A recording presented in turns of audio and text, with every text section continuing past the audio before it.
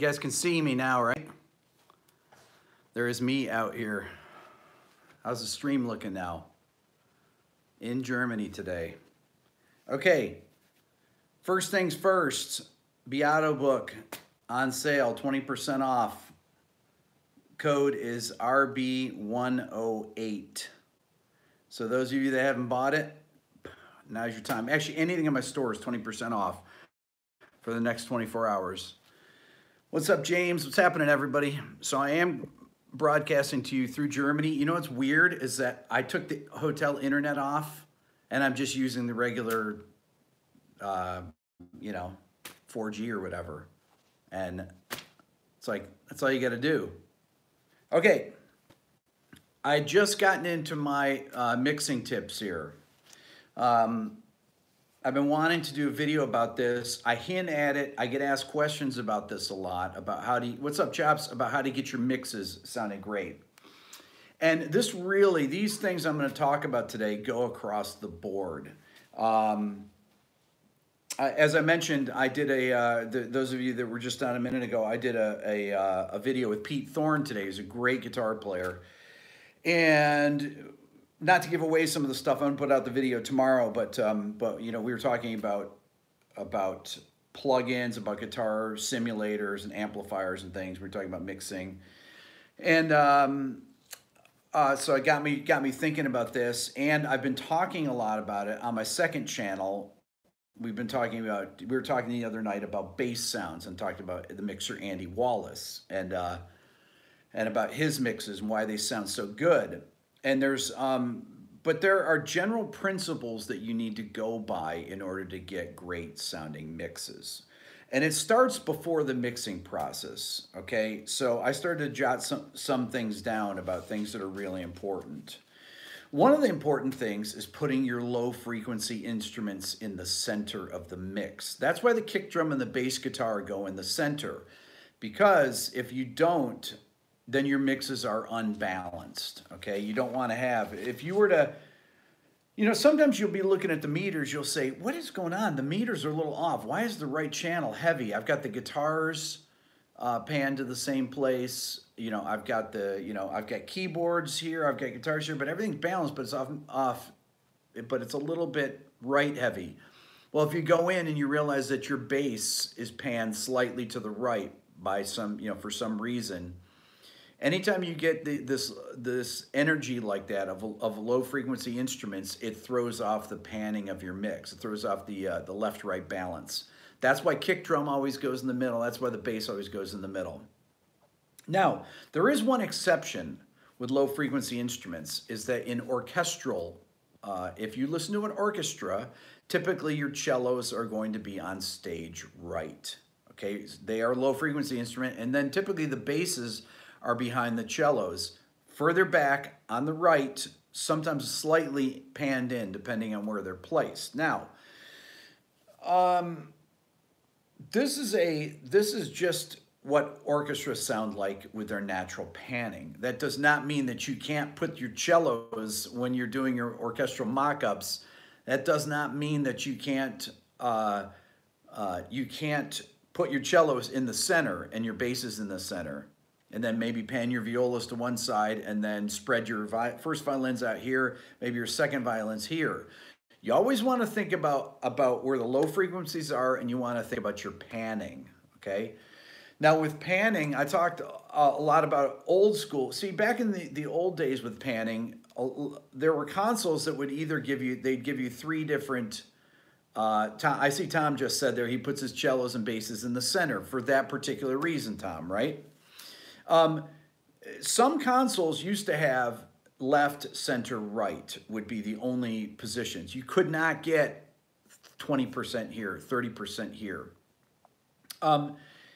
If you listen to certain records, I'll tell you an interesting record where the snare and kick are slightly off center is Zeppelin 1. Because of Glenn John's, the way that he would pan his overheads with the Glenn John's miking technique, if you listen to it, you'll hear your snare is slightly over on this side and the kick is slightly over there. It doesn't always follow these particular principles. But panning can really be used to accentuate things. a lot of times I will take things out of the mix that have high frequency information and put them opposite each other.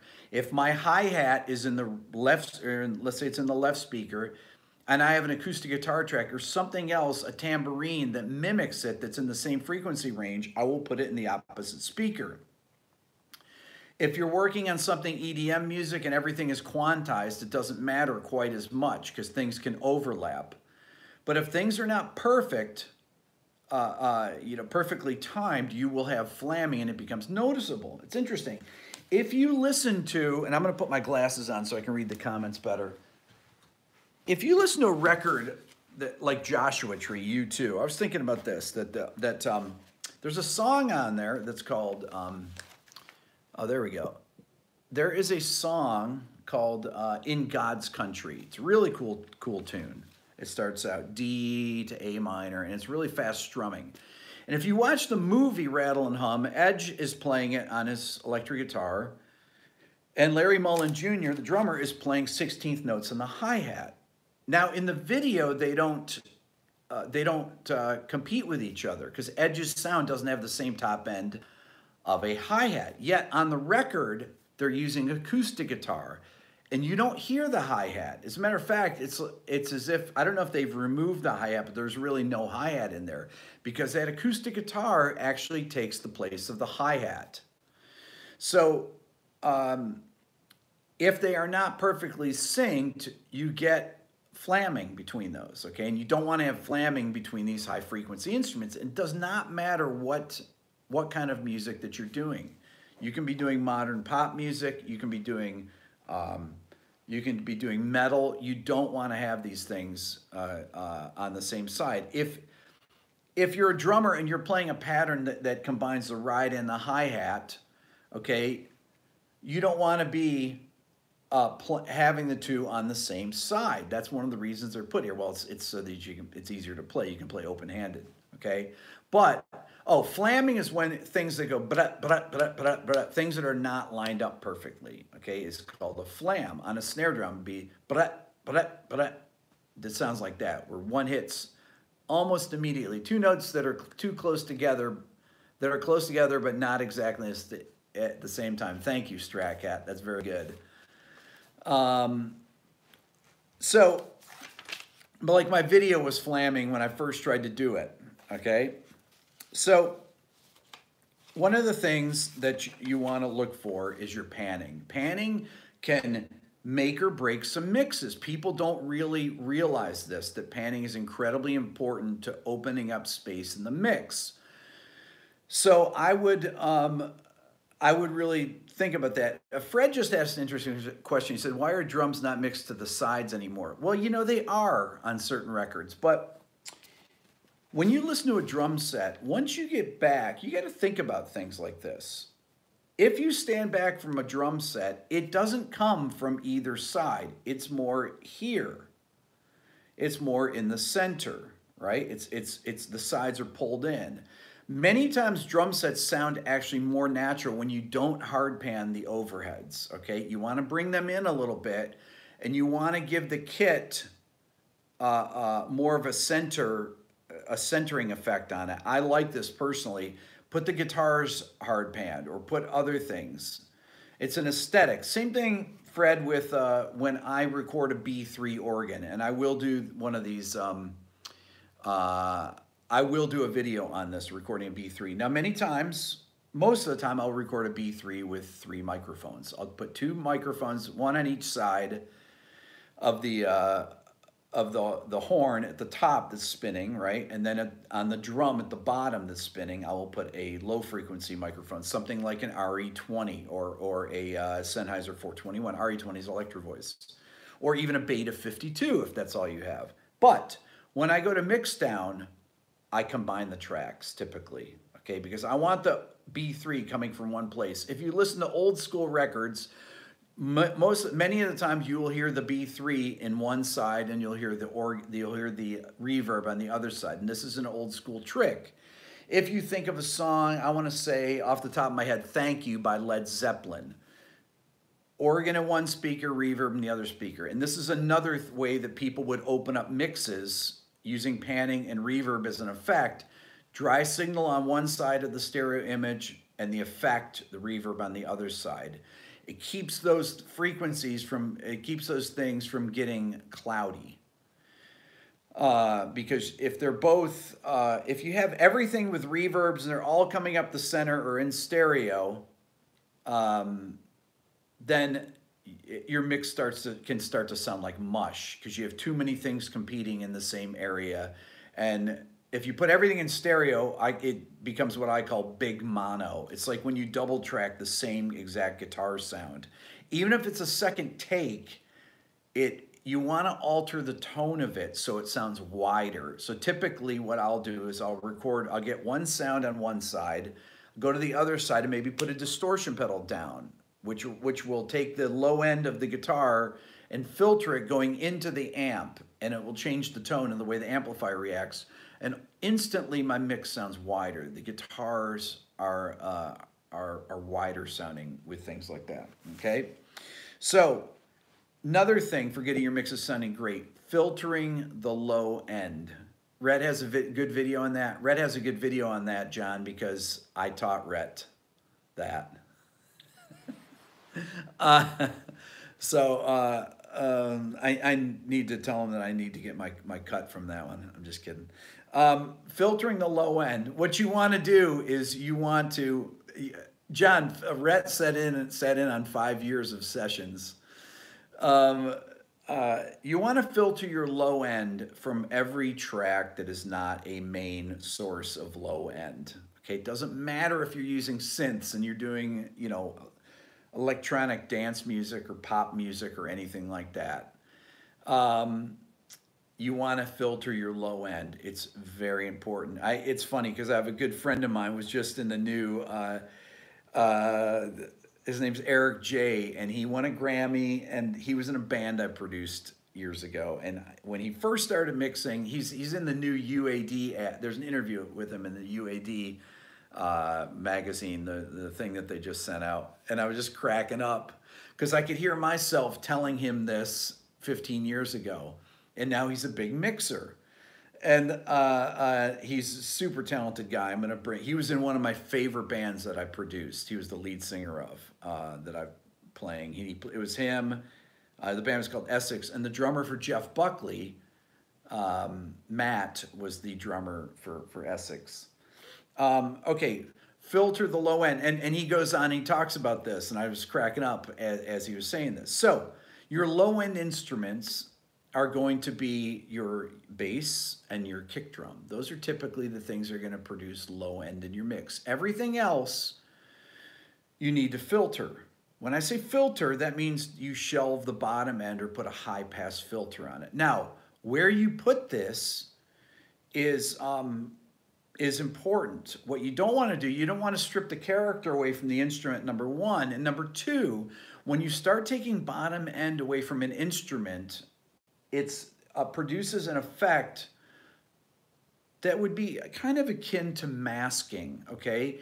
If you want, I'll give you an example. If you have a sound that's really bright, instead of taking the top end and lowering it, you can add low end to it. And that low end on the sound will mask it, okay? By the way, speaking of masking, Beato book is on sale, RB108. You guys buying stuff from my store, buying mugs or anything, keeps me in business, able to make videos on here. I couldn't be here if it wasn't for people buying stuff in my store because we don't get paid to come here to Germany to GitCon. Anyways, so filtering everything that doesn't have low end. Next thing, because you're filtering everything with low end and you have, what I usually do for the filtering, I will play the track, then I will high pass it up until it's noticeable where the high pass is. Yes, thank you, Kent. Join the Beato Club too. That's another way you can support the channel.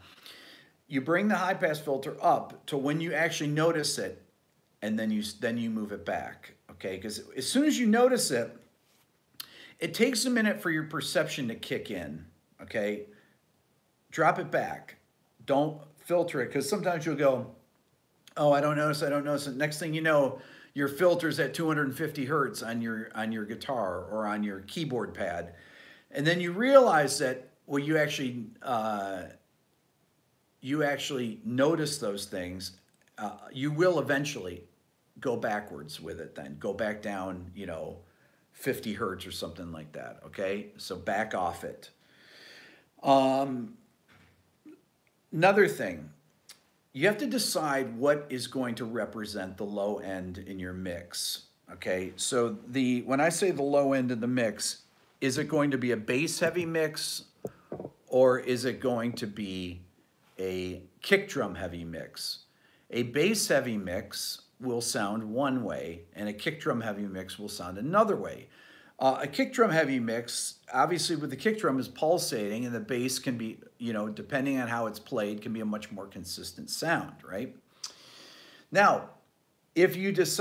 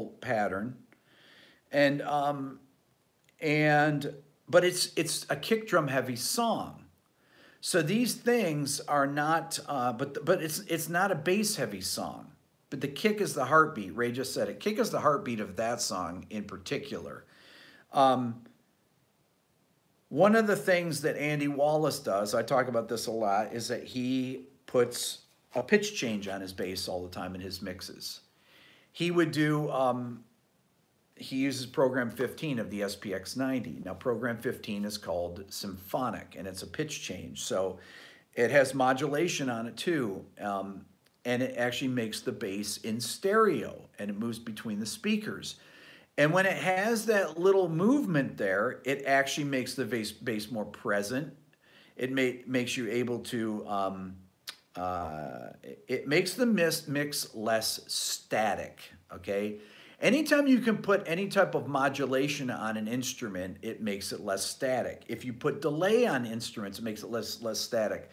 Serban, who's a great mixer, mixes all Max Martin records. He mixes a lot of stuff on the radio. I don't know if you know Serban, but he does things like he'll take a he'll use different delay lengths on different instruments.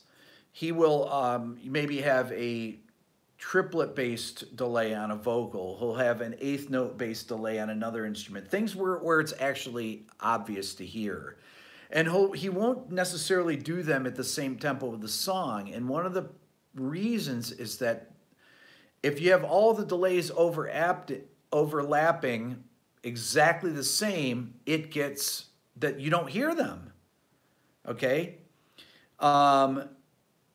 Many times what I will do is I will alter on each side of a delay, I'll make one slightly shorter or longer than the other side.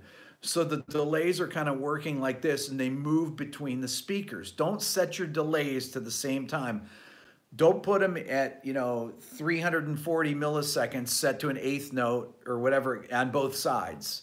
Set one to 340 and one side to 350. That will get your movement, that will get them to move between the speakers. Now, somebody said to sidechain your kick and snare. I don't really believe in sidechaining your kick and snare for something like this. Sidechaining to me is used as an effect. It's great on keyboards, things like that. You use it for voiceovers, for ducking things in the background. That's what sidechaining is good for. For the bass and the kick, you have to decide where each one lives, and then you'll either shelve one in one place or you dip the EQ in one place, and you'll make one thing stand out from another. If I have a bass-heavy song, it's going to have probably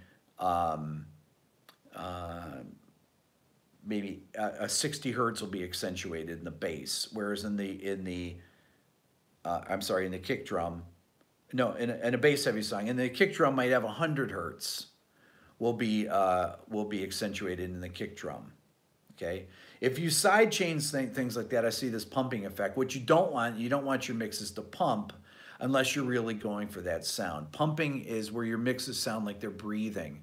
Now, if you can get the things to actually breathe in tempo, it can actually be a great effect.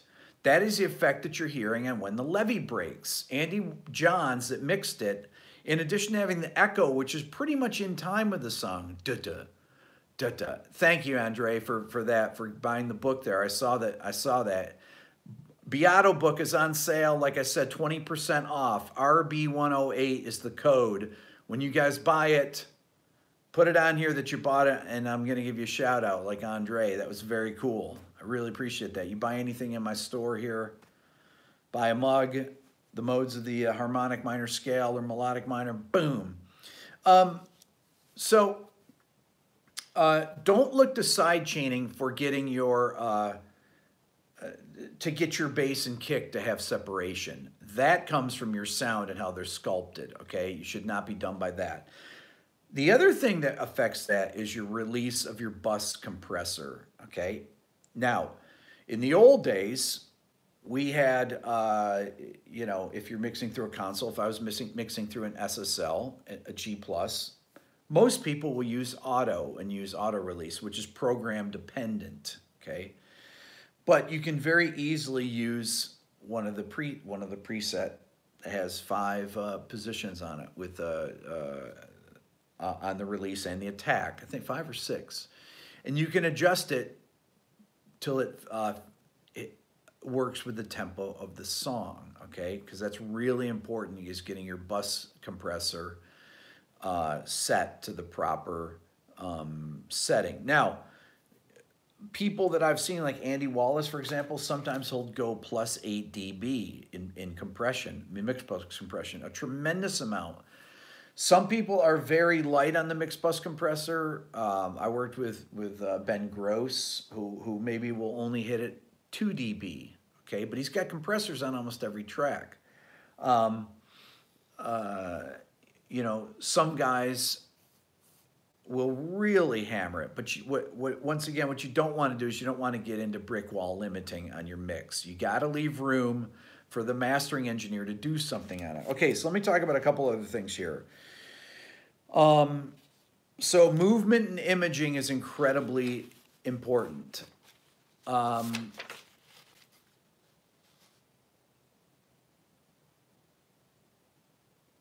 Anyone use Vocal Rider? I've used Vocal Rider before. Okay. Your monitor speakers. This is another really, really important thing about your mixes. You have to have multiple monitoring sources if possible. Somebody just bought the book. I just saw it there. Awesome. You got to have multiple sources, not just your stereo monitors that you're using. I typically like to have 3 sources. So I have NS10s connected to a subwoofer, and I have these things called events, PS6s that I've had for 18 years, 19 years. And then I have a little clock radio that I have an aux out that is plugged into. I will spend most of my time on my main mixes getting the low end right, okay, getting my panning, getting my EQs right. Then I'll go over to the small speakers and I will work a lot. I'll also put it through, sometimes I have an old Mac that has really small speakers and has an aux, has an input in it. I will go to that. That is where you judge your harmony levels, where you can judge the lead vocal along with the snare drum. That's where you can judge if you can hear the bass or not. Because typically, if you're listening through a phone, people listen on phones. They just do. And you got to take that into account. You can't hear things below 300 hertz on a phone. All right. But you'll notice that when you actually goose that 300 hertz on the bass guitar or your bass instrument, that you will hear them. Okay. You'll also notice that if you add distortion, distortion will bring out things in the mix, your snare, your bass. It does not matter. Distortion brings things out because it adds harmonic content to it, okay? It makes the waveforms more complex and it's easier to hear. And if you don't believe it, all you need to do is take a sine wave with a sine wave generator app on your phone, go up as high, saturation, distortion, saturation. Go up as high as you can hear, okay? With a sine wave. Once it gets to a certain height, you're going to go where you can't hear it anymore. It might be 16K, it might be 18K, whatever it is. If you get that high and you're listening to a sine wave, if you click in a square wave, you will hear it because of the type of wave it is. And when you add distortion to things, it works in the same way. It makes it more audible.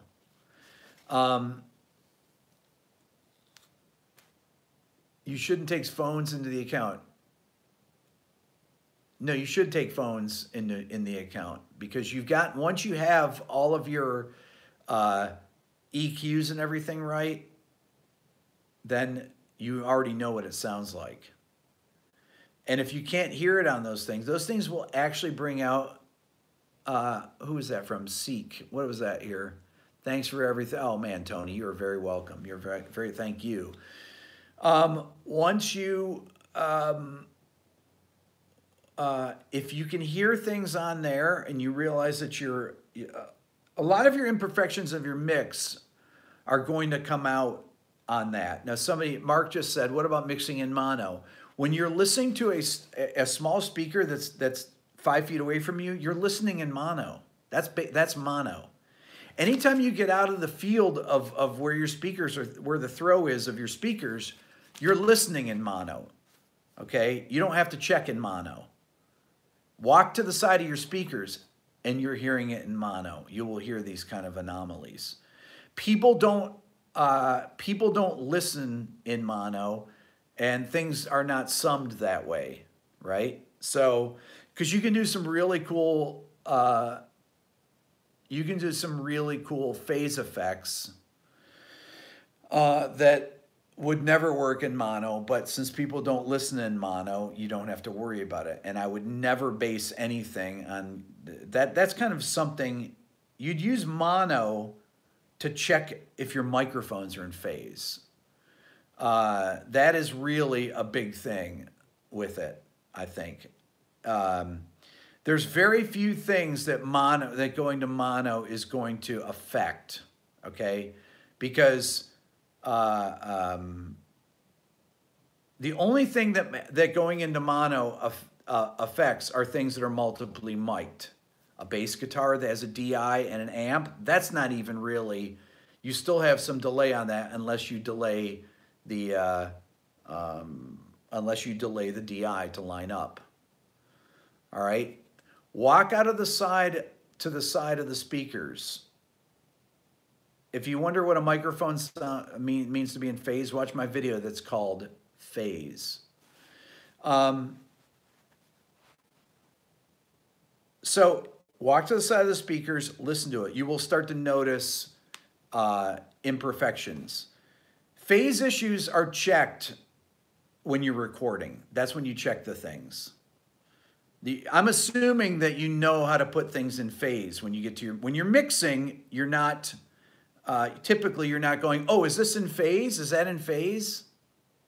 No, you get things in phase while you record them. Your drums are in phase. Your rack tom is in phase with your snare. Your snare is in phase with your overheads. This stuff is done when you're tracking. You don't wait till you're mixing. Oh, let me check the phase on this. It's like, duh. You think that people are going around, you know. First of all, it only comes into play on multiply mic'd things.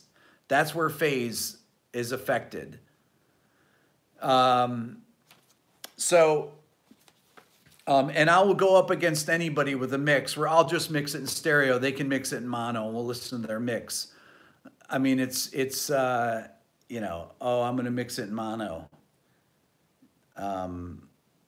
You get the phase right to begin with when you're tracking it. Okay, next thing.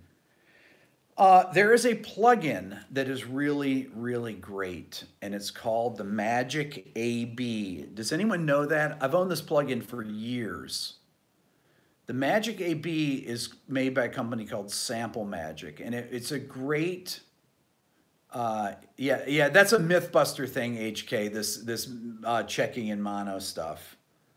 I'm going to do a video on that. Anybody know about the Magic AB? Magic AB is a plugin that is incredibly great because it'll hold 9 mixes. It will hold 9 mixes in it, and each mix you can isolate the exact section of the song that you want to reference. So if it's only the chorus, the loudest part of the song, let's say that you're like, you know what, I really like the compression on this mix, and it's Audio Slave or something. God, I love the compression on this mix. It sounds killer. Dun dun dun. What is that song?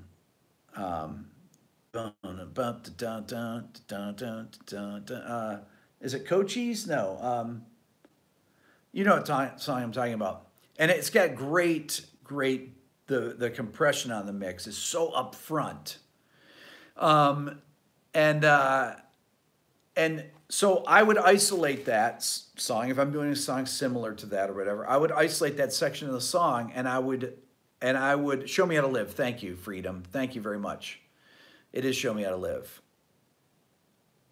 I think. Yes. And the whole album is amazing sounding. So I would isolate, so it allows you to loop just a small section of the song, okay? You also put it last in your chain on your bus, on your master bus, okay? So let's say you've got your compressor, you might have an EQ after your compressor, and then you have your Magic AB. Or maybe you'll have 2 compressors on your mix bus. Sometimes I would use 2 compressors. I would use back in the old days, I would use a multi-band compressor, and then I would use a second compressor behind it. Put the Magic AB on there. You got 9 tunes. You can make, oh, this one is for country songs. This one's for metal. This one's for rock. This one's for EDM. And you'll take the best sounding songs that you know, you put them in there, and it will save those. It will save those things in there. The reason that you put it at the end of your after your bus compression is so it's not affected by the bus compression. Okay, and you can literally start your mix. That's your A sound. Then hit B, and it'll go to whatever pre-selected song you have, and it will play it. Okay? So that's a great way to A-B it, especially if you don't have a lot of experience with mixing.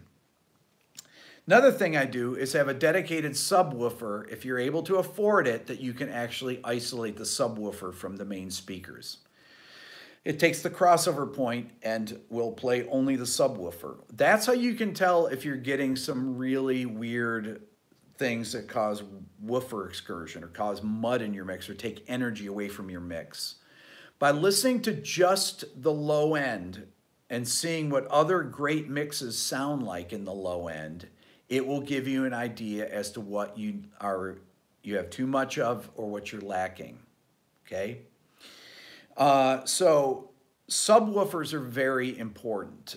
They can be placed anywhere in the room, pretty much. They can really,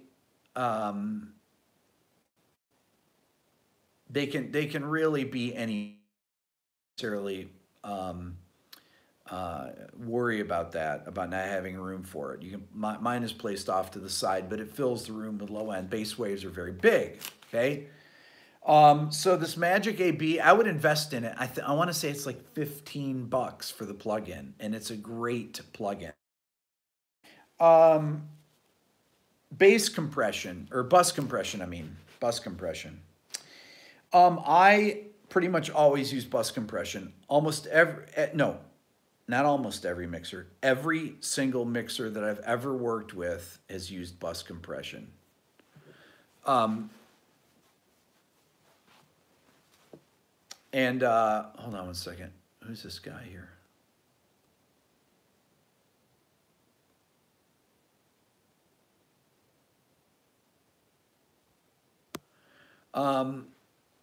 Welcome to Europe. What, I don't know who this guy is. It's asking me these ridiculous questions.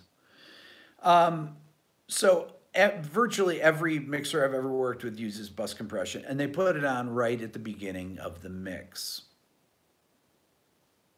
You know what bus compression? I mean a compressor on the master bus. No, the bus compression should not be left for mastering. You can, except your mastering engineer is basically going to determine what your mix sounds like. No professional people, no pro mixers go without a bus compressor anymore. Bruce Swedien, that mixed Michael Jackson, he would never use bus compression back in the old days. It's ridiculous. Compression is part of the sound of your mix. And people use it. Whoever your mastering friend says no EQ on the mix bus is wrong. That's another ridiculous misconception. Every mixer that I know uses EQ on their mix bus. They just do. Any of the guys, you know, they'll use something. Joe Barresi, you know, they all use it. Randy Staub that I worked with, they all are going through some type of extra step of some EQ. It may be a Sontec EQ, it may be a GML, something, just to add a little bit of, you know, maybe you put a little bit of 10K on it. Maybe put a little 60 hertz on it, whatever. You make it as good as you can make it sound before you give to the mastering compressor. But what you don't want to do is you don't want to squish it. You don't want to make it where it's where there's nothing they can do with it. You don't put brick wall compression or limiting on the master bus. You do not do that. You have to have movement in your mix. You've got to have peaks and valleys. It should not be flatlined when it goes to the mastering engineer. How do you tell if it's flatlined? Because when you look at the waveform, it looks like a straight line. You want to see those still, okay? You want to see those. Those are incredibly important. Do I EQ before or after the bus compressor? You know, I've done both. Sometimes I don't do any, but most of the time, I will typically EQ before the bus compressor, but do so typically. I will use a multi-band compressor. I feel like you can isolate certain frequencies, and I think it can. I think it can be. You can use it in a gentler way than you can use with it. If you have a good sounding EQ, Citizen Nobody says if you EQ the bus, it will create phase. It doesn't create phase. It can change the phase though. It's not. It can create phase anomalies, right? You want to be careful. A lot of people use, stereo spreaders. I've used stereo spreaders on the mix, but typically, if I'm going to use any type of spreading effects like that, I will do them, I will put them on things that I think you want to, like if I have something playing the same parts that I want to have hard panned, I'll put it on those tracks specifically, make them go outside the, make them sound a little bit wider than they would normally sound. I think that's kind of important. What volume to send your mix to the master? Minus 18 dB rule? No, that's ridiculous. Way higher than that. No, I would never send something that quiet to the mastering engineer. It's ridiculous. Get the thing sounding as close as possible, all right?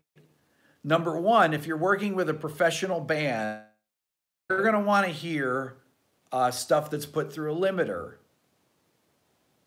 No, so minus 18 dB is not okay, Renzo. That's too low. No, you don't want your mix that low in volume. It's ridiculous. You leave some room for the mastering engineer, but you don't leave that much room. What's up, SB? -6, that's probably a good rule right there, HK. That's about right. That leaves way too much room. Also, if your mix is -8, is at minus 18 dB, when you go to send it out to people, to the band, to the artist, whoever it is, and you slap a limiter on that, it's going to change the mix dramatically. Because typically people want to hear that stuff.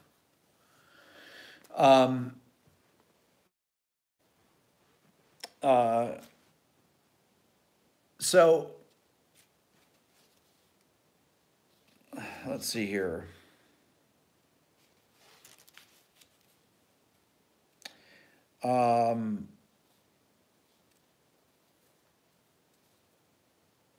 So then the other thing is to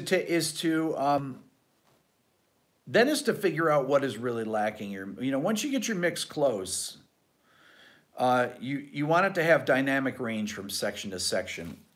And that may be a thing where you actually ride, that you reroute it back through the, through Pro Tools or whatever. It all depends on how you have your mix set up.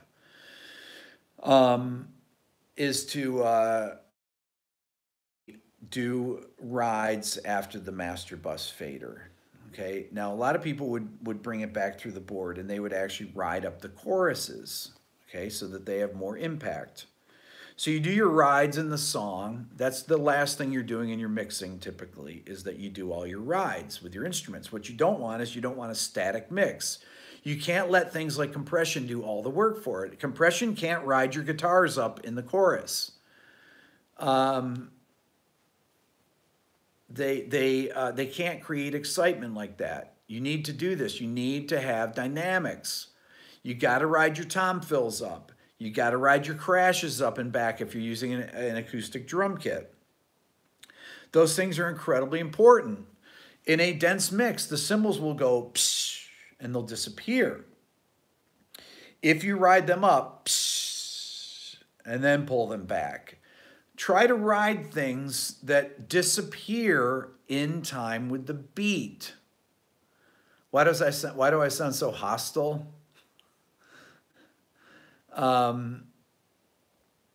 Do I sound hostile? I always sound like this. Do you guys think I'm sound hostile? I will go in, I will ride every tom fill. I will ride every crash. I will ride every guitar up in the chorus. I will ride up the bass guitar in the choruses. That's how I sound. Thank you, Tom.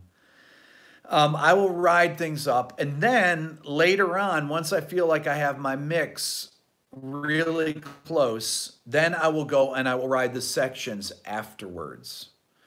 Okay, so that my choruses are getting louder in energy.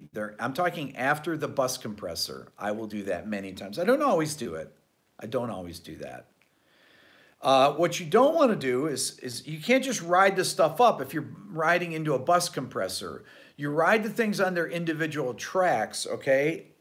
And then you set your bus compressor to that. But the real key is to put the dynamics in the performances, because that's where it happens. Don't wait to do the stuff in the mixing. It's kind of like checking your phase in the mix. It's like, bro, you check the phase when you record the stuff.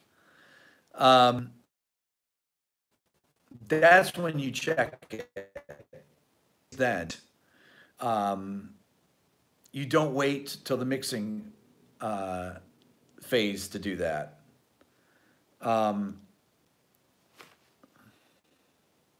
Storm Fox, you're very welcome. Beato book, by the way, I'm going to mention it again while we're on here. RB 108 is the code. That's how I'm able to make videos for this channel, is literally because of that. Just people buying my book or buying mugs. You can become a member of the Beato Club and support me through that. I'm here because of the Beato Club. I was able to take a week away and do this. This is amazing. And I'm going to spend the extra 2 days in Leipzig doing my video on Bach that I'm doing. Thank you, HK. You're amazing. Do you choose specific parts of the arrangement to add in the mixing? Classical Rick is never hostile. Yes. Okay, so there's different types of that's production techniques, HK.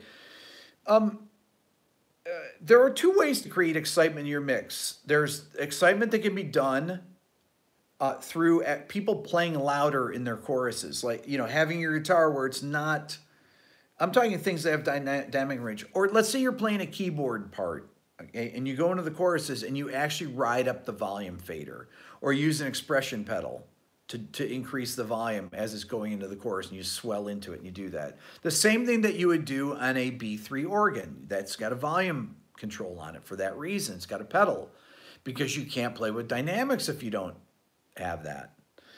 So things, you either do it through performance or you do what I call additive production. Additive production is when you add things to make the chorus sound exciting. I'll tell you something, HK, it's funny because a lot of times I would mix most of the things that I produced, but I get hired to mix things. And sometimes I get hired by people that would have really, you know, maybe tracks are not produced that great. So what do? Do I let the thing come back sounding like they had it? Or do I add parts in when I'm mixing? And of course, you know what the answer is. I always add parts when I'm mixing. Add volumes, production elements to it, because, and you know, I add stuff in and people don't know. I'll add guitar parts in the chorus because it needs it. And they realize that I've done that. They just know, it's like, man, that mix sounds amazing. Well, I've tracked about 10 parts on the song, you know, and there are some producers that will actually add parts to things. I know some that are famous producers that worked on famous tracks in the mix down when the band's not there have added parts. That's just a fact of life. Go watch my video on Simon and Garfunkel. Tom Wilson that produced it after the band had broken up, and got 4 session musicians to come in and do it, to come in and play on that's the one that you hear, and that's why they're a hit decision. Chad Blake does it. Citizen Nobody says that. I talked to Chad Blake about it. On I don't think this is a secret. If it is, I'm going to tell it. That on Black Keys record, the first one he mixed,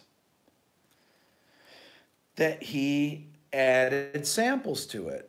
He said that there were about, each song had 10 to 12 tracks that came in. It was recorded at Muscle Shoals. And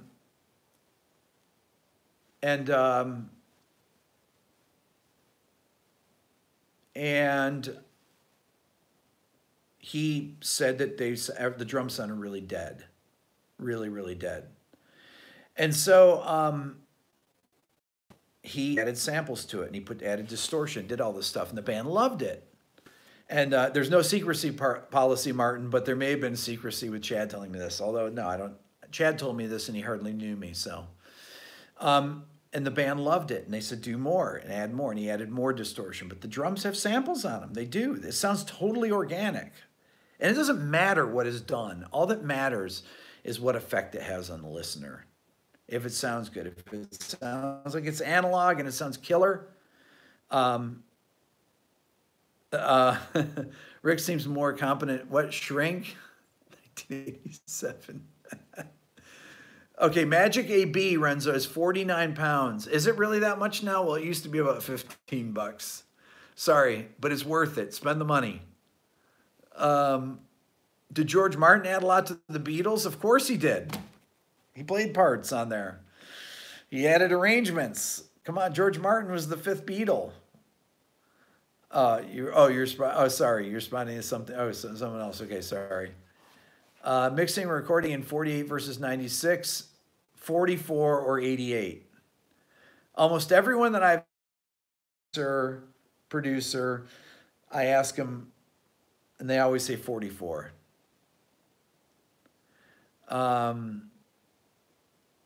Why is sound so interesting? I have no idea. It just is. It's unbelievably interesting. It's like adding hair extensions to your wig versus wearing a wig. Exactly. I like that, Julie. That's good. That is good. Where can you find analog equipment? Anywhere. The real question for 430 versus 432. Somebody just bought the book, just sold another one. EQ tips, please. I have a whole video on EQ. I should EQ stuff, but it's hard to make. You can make generalizations on EQ, but unless you actually hear the tracks or the instrument, you can't. I know things to cut, like on an analog piece, an acoustic instrument, like a tom. If you want to make tom-toms sound like they're not made of paper, you'll take out mid-range, like 400 hertz out of them, 500 hertz. All of a sudden, they start sounding like real instruments, you know? Those are, that's kind of, those are things, those are generalizations you can make. You know, I told you, you know, boosting at 300 or so, you're going to be able to hear stuff on your laptop bass I'm talking about. Rick said, do compress the mix bus. That's correct. I did say that. Okay, so that's good. I don't want to go too long. We're at 54 minutes here. There's a lot of information in this. Get the Beato book. Sign up for the Beato Club. That's the lifeblood of, that's how I'm able to make video. 108, 20% off anything. Long Trang, what's up? That's how I make a living so that I'm able to come over here. The Beato Club has done that. So leave questions down here and give it a thumbs up too. Don't forget to give it a thumbs up. I don't know if that makes a difference, actually, but I think it does. I think it's important to you know, get on the video, you click thumbs up, leave a comment. Comments are huge. the more interaction there is with between you guys and me, it's not just about this. It's coming back to it and leaving a comment. You know, leave whatever thoughts you have. Those videos get pushed out more. You know, share it with people. RB108 Beato book. When am I going to start a gaming channel? Probably soon. And with all my free time, I'm going to do a gaming channel. You guys are the best. Thanks so much. We'll see you tomorrow. I got a new video coming out tomorrow.